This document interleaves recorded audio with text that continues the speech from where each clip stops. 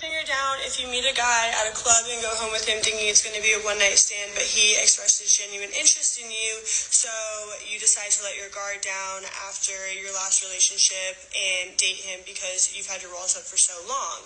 And although it seems like it's moving really, really fast, you still just kind of go with the flow with it and let him tell you that he loves you after 3 weeks of knowing him, and then he tells you he wants to have kids with you, marry you, the whole 9 yards.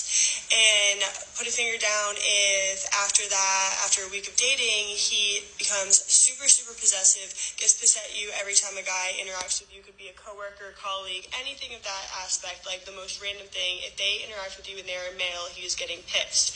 And then if 2 days after you have a huge blowout fight about a coworker having an Instagram story with you that's a male, he body slams you onto the pavement, breaks your car key in half, and breaks 3 of your nails. So you leave him on the side of the road and block him for what you think is going to be forever that you're going to. So I'm not saying that the person that she dealt with was a narcissist, but y'all, it's toxic at minimum.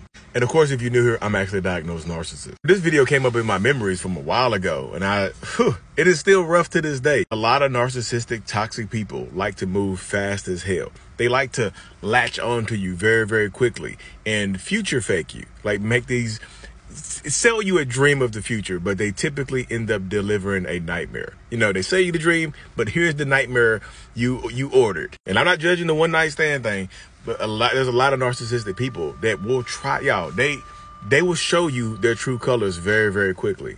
Like you see him in this situation right here. He showed his jealousy and his insecurities like very, very quickly in that situation right there. But that's what a lot of narcissistic people will do. They will try to isolate you from your friends and family, especially if they're of the opposite sex or of the sex that you're attracted to. Sooner or later, they just want it to be you and them, just so they can influence and control you every aspect of your life. You hear at the end, she said he got violent and slammed her and things like that. Then he ran off. But I remember in this video from a while ago that she actually said that he was also dating somebody else while he was doing this. She's like, she found out that he was dating somebody else while he was threatening her and harming her. And this just goes to show you that narcissistic people can be controlling over more than just one person. I can control my main person.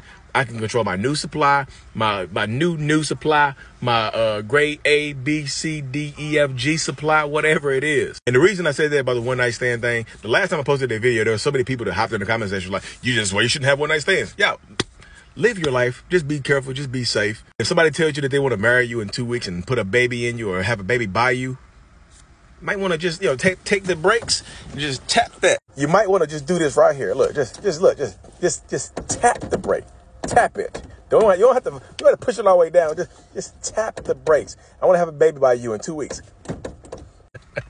I'm sorry. I'm goofy. But yeah, in conclusion, y'all, if somebody shows you the red flags and they become dangerous or super possessive of you or super jealous of your friends and family, y'all, those are huge red flags. And you should, this is my recommendation. You should leave that person immediately if they become super jealous of you and possessive of you. And especially if they start putting their hands on you early, 3 weeks, putting their hands on you. What? They gave you he gave her the whole relationship special in 3 weeks. Good God. But anyways, make sure y'all subscribe to the channel. Thanks.